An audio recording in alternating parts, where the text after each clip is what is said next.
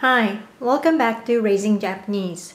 In this clip, I'd like to introduce cat's cradle, which is also called Ayatori in Japanese. When I was an elementary schooler back in Japan, it was a popular thing to do among children. We didn't learn how to do this in school, but we learned from older brothers, sisters, and friends. The material you need is yarn. The length of yarn is about 50 inches long. If you are a child, you can wrap the yarn around your hand about 7 times.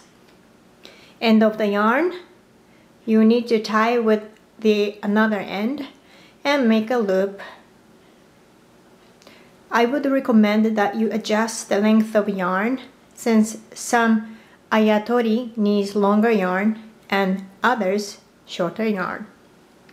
You will probably know how much length is good for you along the way of learning Ayatori. For the very first clip, I will show you how to do Choo-choo train. The age level is 7 years old plus.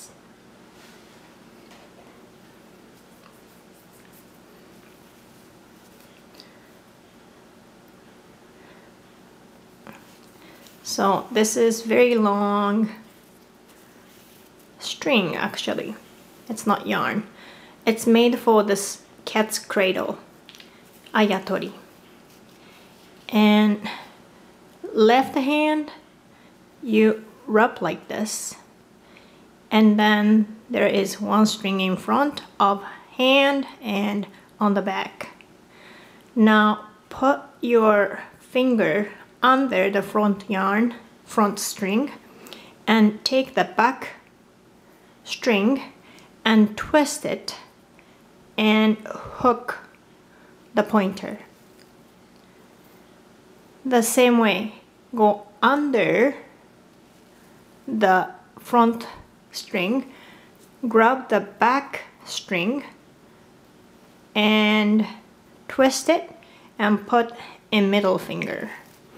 And pull this side to tighten everything.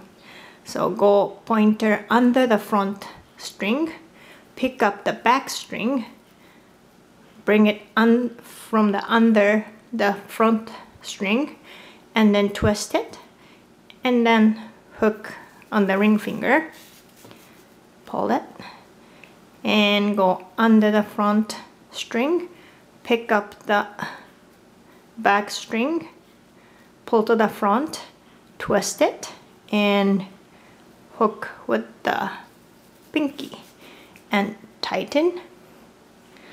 And this loop on the thumb, you let it go just like this.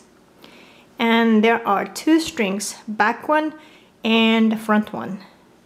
So pull the front one like this, slowly. Choo-choo! Voila! So this is choo-choo train.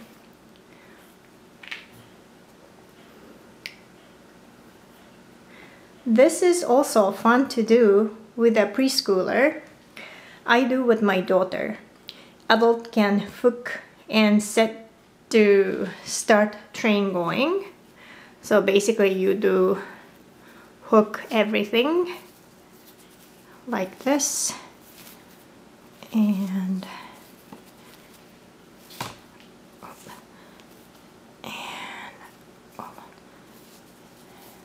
like this, and then pull, and then you do this to your preschooler's hand and let her take it off, and then let her pull the front string.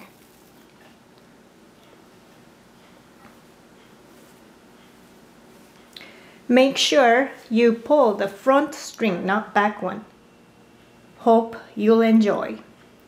Thank you for watching.